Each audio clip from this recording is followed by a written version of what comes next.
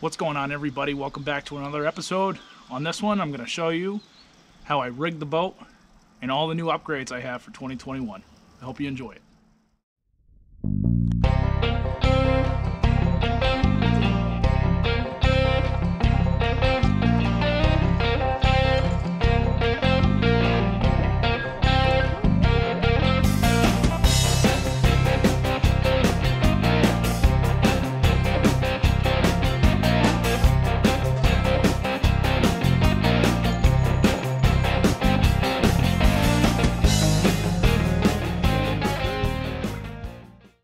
So the first thing you're going to see here, you probably see off to my right, I got the Humminbird Helix 7. Last year I ran the Lowrance Hook X25 or something like that. The one problem I found with that last year was there's no mapping chip capability at all. The transducer was acting a little sketchy from time to time.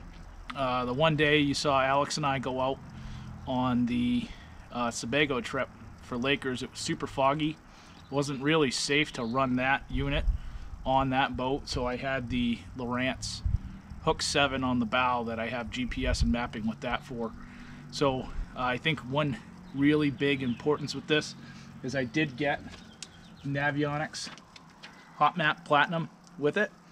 I ordered it off Amazon for 170 bucks. It's going to be worth every penny in my opinion. You get the Navionics app for free for a year for all the upgrades and mapping with this stuff, which a lot of the lakes don't change through the year. So, you know, I don't plan on renewing it after that subscription is over. But I've already checked it out, already scouted all the areas I'm going to plan on fishing in the spring, and I can't wait to use it. So the next upgrade you're going to see is going to be a game changer for this boat. This boat is made to be on big lakes, small lakes, but I wanted this boat to go trolling, and in order to do that you need some downriggers. Alright, so you guys see it here.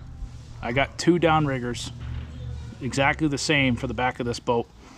You know, I got downrigger balls as well. You know, you can see the snubber over there. The big key with these is the VersaTrack system. On Amazon, $86. I paid for the VersaTrack downrigger mount, and I also paid separately for the swivel mount. So you can take the swivel mount, you can put it anywhere that you want to have it, and it works out really well. I'm really excited about that.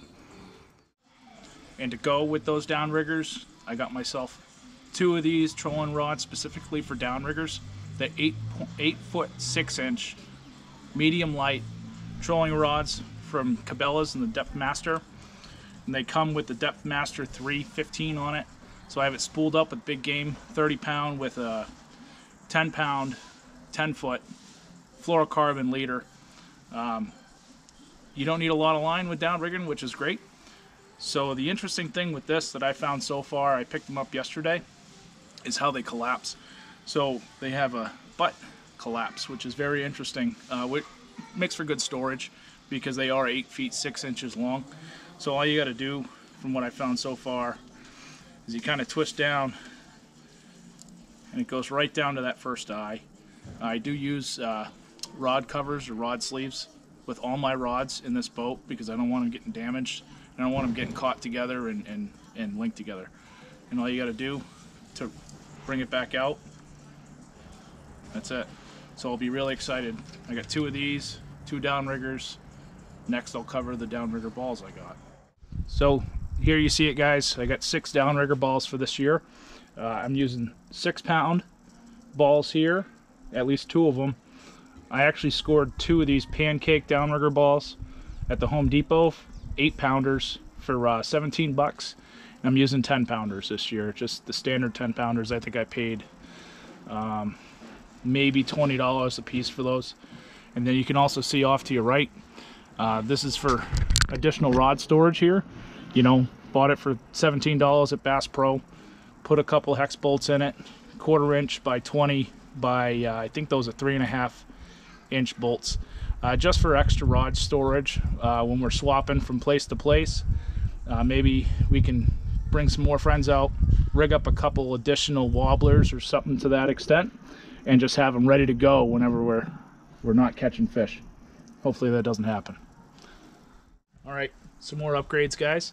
I got some Scotty rocket launcher rod holders. Last year I rolled with the standard either Ozark Trail or Walmart brand rod holders with the collar on top. The efficiency of those and getting those out of the holders was not great for me. Plus the way you can see in the Sebago video, the way they sit inside with these longer back ends of these fishing rods. The back ends were actually sitting on the deck, and I didn't want that anymore because I wanted the rods at full capability. Be able to grab them right out of the holders, be able to set the hook on the fish, or maybe pop the Dipsy Diver off, or this year we'll be popping lines off of the Downrigger. So these things are going to be pretty awesome. Picked them up for 20 bucks a pop on Amazon. So should be a big time game changer. Alright guys, final upgrade. I bought 2 Plano boxes. I organized everything today. I got all my Dodgers here, all my wobblers associated by color. I did get some new spoons this year from Bass Pro for ice out, gold, and some orange. Some success we had last year on Sebago was this watermelon color wobbler with the pearl on the back. And then I know a lot of people don't run Dipsy Divers in the Northeast. They do a lot in the Midwest from what I've seen, done a lot of research on. So I got a lot of the snubbers this year for the Dipsy Divers because I think I lost a couple good sized fish last year because I didn't have a snubber on my Dipsy Diver. So I'll be running 2 Downriggers, 2 Dipsy Divers, and 2 lead core. Probably the first trip to Sebago this year because I'll have myself, Alex, and Danny with me. So we're all super pumped for that. And then also I bought another Plano box just to put those clips inside. You know, this style of clip comes from who is it, Scotty? Yep, Scotty. Hooks right to the downrigger line compared to these which have to hook to the ball. So I'll be pretty excited to try both methods this year. Yeah, that's about it. So that's going to be it, guys. I hope you guys enjoy this little video. I've gotten everything rigged up.